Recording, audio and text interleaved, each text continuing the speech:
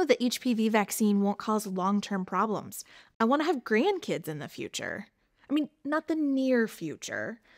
I'm just worried the vaccine will impact her ability to have kids later. I had trouble getting pregnant, and I don't want her to have to go through that.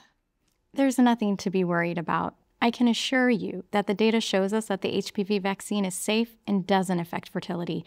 In fact, we have over 15 years of data, no signs of any fertility problems at all.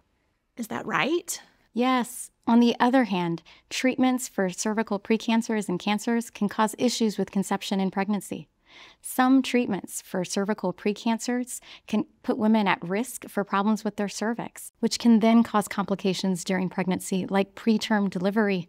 And some treatments for HPV cancers can make it difficult or even impossible to become pregnant. Treatments like chemotherapy, radiation, and even hysterectomy.